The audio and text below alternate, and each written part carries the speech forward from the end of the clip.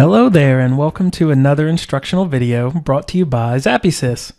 In this video, you'll see how easy it is to use a custom ZappySys component in SSIS that can retrieve source data in JSON format and insert it into some target destination. You can use this component if you're getting data from an API, you can use it if you have a local file saved somewhere with JSON data, or you can use it if you simply want to just copy-paste JSON data directly into the component. It doesn't matter. And as always, this is a custom component you'll be able to use once you download and install the ZappySys SSIS Power Pack, which you can get from the downloads page at zappysys.com, and I'll be sure to add a link for that in the description below. All right, let's get to it. So I'm going to open up Visual Studio, and I have this package here with 3 different data flow components already in it. And one is going to be for an example with an API call, one with a local file, and one with an array within an array. So we'll look at that one in a minute. First, we'll start with this API example. So I'm going to drag this JSON Source component, and you'll notice all of these custom components with the ZappySys ZS prefix that you'll get with the ZappySys SSIS Power Pack. So the first thing I'm going to do is open up this component, and you're going to see a lot of configuration.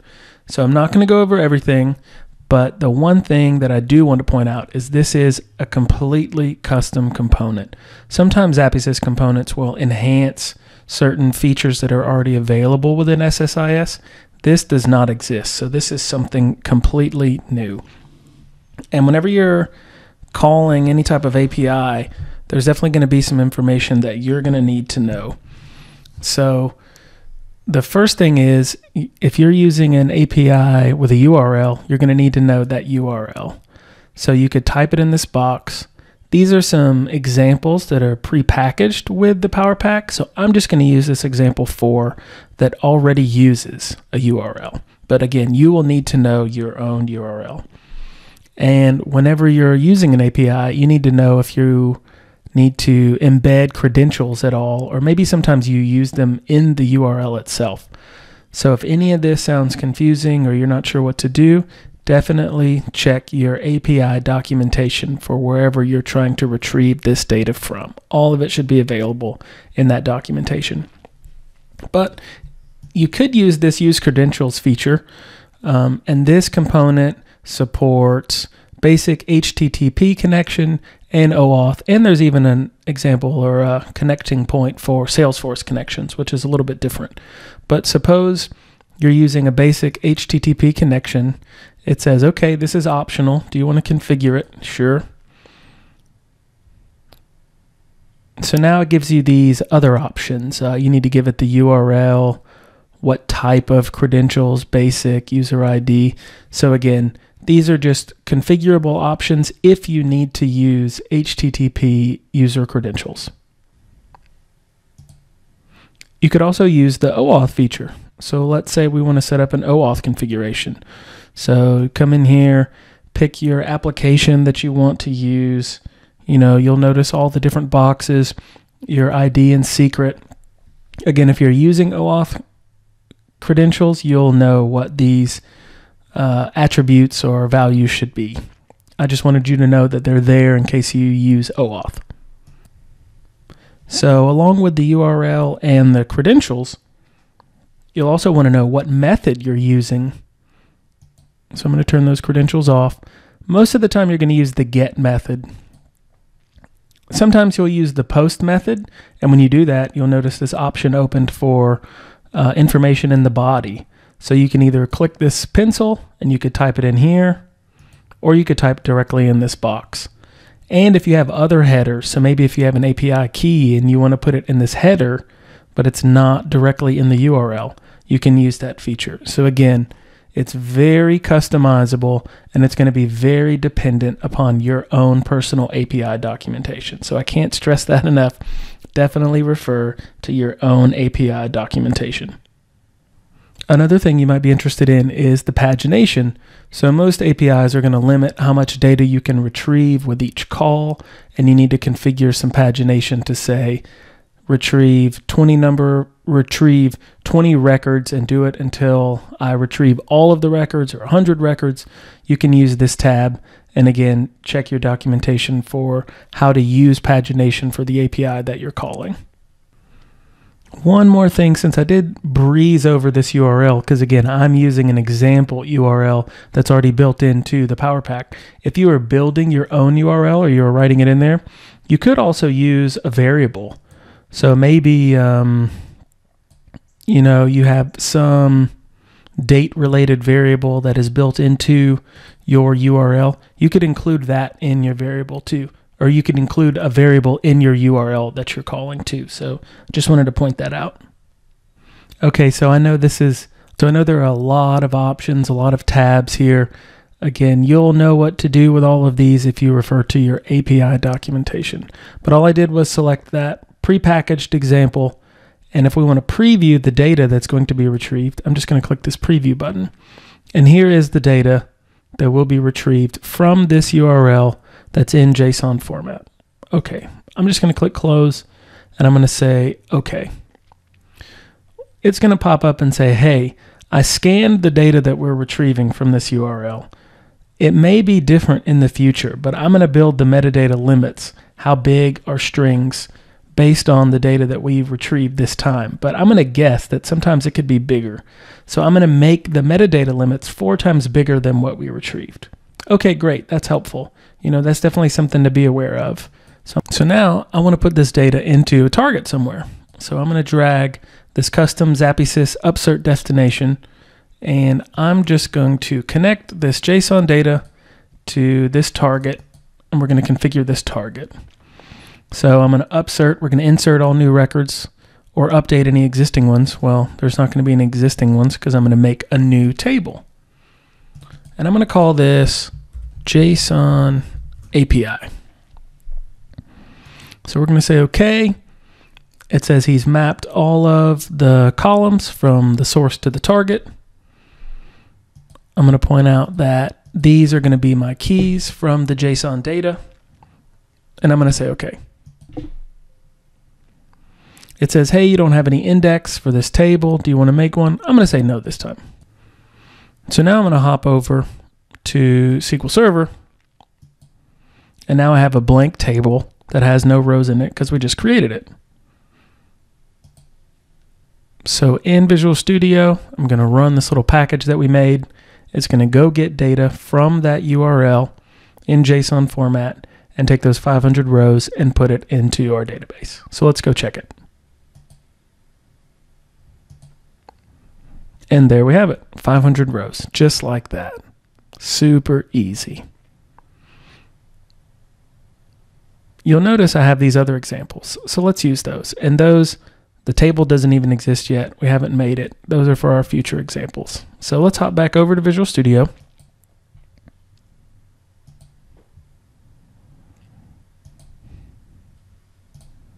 Let's disable the API example. And let's use this file example. So I'm going to drag the JSON source again. And in this instance, I have a file saved on my machine that's in JSON format. So I'm just going to select that. So notice lots of options went away because I'm no longer using an API to retrieve the information. I'm just going to hit preview. And oh wow, there's not that much data. What's that about? That's because in the JSON file, we need to use this select filter feature to say what data do we want. I don't want the main overall header data. I want the actual data that shows the shipping address, the city, the region, the postcode. So I'm going to select that array and say okay. Now when I hit preview, I have the data that I want. So before I didn't show you this columns tab, we can talk about that. This was the tab that got automatically populated when it said, hey, I'm going to make the metadata 4 times bigger than what appeared in the API call. So this is based on the sizes of the file. So let's say I know sometimes the city has a length of 100 characters. So I can change that, and then there's this lock feature over here. I'm going to check that box, and that way, whenever new data is retrieved in this JSON file, it knows that 100 should be the length for this city field. And now let's drag our UPSERT destination.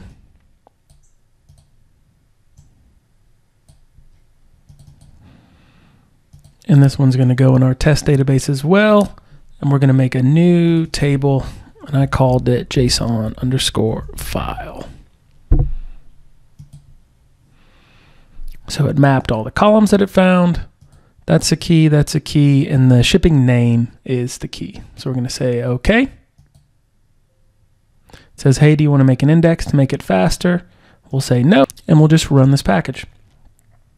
So it retrieved 500 rows from the local JSON file and put it in this new table called JSON File. Super easy.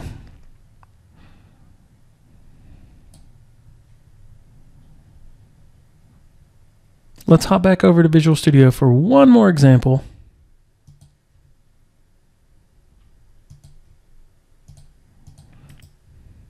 And that's this last one I called JSON Array. So again, I told you you could just copy and paste JSON data directly into this component. So we're going to open up the component. And that's what example number 1 is. You'll notice some commented section there, but here is a sample set of JSON data. And we want the books. There's an author, Bob, title, hello 1. But this book has multiple sections within it, and that's what I wanted to show you. What if you have an array within an array? So right now, if we say select filter within this store data set, if I just wanted the books, there are only 3 books. The last one is a location. So I have 3 rows. But we notice this book has 3 sections, this book has 3 sections, this book has 3 sections. Suppose you wanted a row for every section of every book. Then we need to select this array. And now, when we select preview, now we have our 9 rows. We have our book listed 3 times for all 3 sections. Before, I might have gone a little quickly. If you just selected the books, it will retrieve the data of the sections, but it will just stuff them as a list within one column. So maybe you want that, but sometimes you might want one row for every one of the sections of every one of the books. So I'm going to select that. I'm going to say OK. And now it did the original option. Hey, we're going to guess and make the metadata 4 times bigger than what it appears here. So let's do the UPSERT destination. We'll drag this JSON data. We'll put it in our database. We have our new file, or our new table that I called JSON Array. It mapped the columns for us. I'll specify the keys. Do you want to make an index? This time I'll say sure, make it faster. So we'll run, and now we'll run the package and create the data. 9 rows.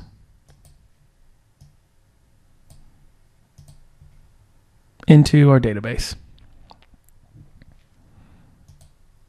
And that's it. I mean, it's super easy and customizable when it comes to using this custom SSIS JSON Source component. I hope you see that. And if you want to give it a try but haven't already downloaded the SSIS Power Pack, go ahead and do that now. Don't forget the link is in the description below. And don't forget to subscribe to the SSIS YouTube channel for more updates and SSIS tips and tricks in the future.